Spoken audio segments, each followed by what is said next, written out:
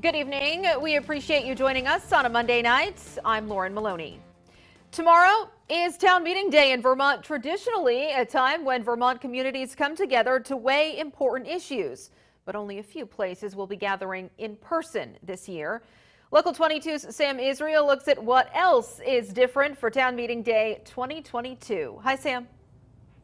Hey Lauren, I spoke with government officials from South Burlington, Montpelier, and Burlington, and all are holding Australian ballot elections and will be ready when polls open tomorrow at 7 a.m.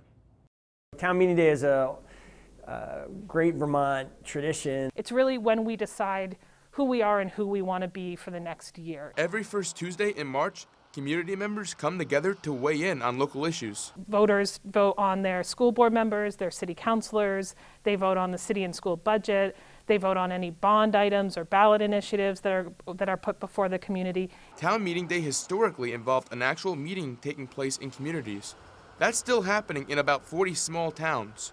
But most Vermont communities, including all the cities, are going to paper ballots. Burlington, because of the size of the city, it's been a long time since we've done that. And places like South Burlington even host pre-town meeting forums. Having virtual options to participate in our pre-town meeting forums is new since COVID-19. We're really pleased that we can provide those options for community members so they can be home or be at different places and still have access to the same information.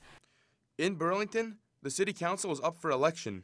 There are also 5 ballot items. The school budget, 3 municipal financial issues, and then there's a charter change that would deal with an issue about making a change to our charter and the way it writes about, the way it regulates prostitution. For the first time ever, cities like Montpelier and Winooski are allowing non-citizens to vote in their town meeting days. It is a way to be inclusive for the community. These non-citizens will have the opportunity to vote in local issues like schools and property taxes. In Montpelier, just a handful are registered in that category. Just may not be that many people who live in the community that fit in that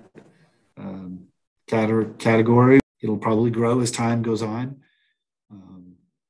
But right now, that's where we're at.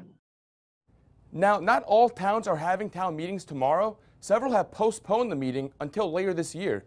The bottom line, check with your local community to get more details on polling locations and times. Reporting from the newsroom tonight, Sam Israel, Local 22 News.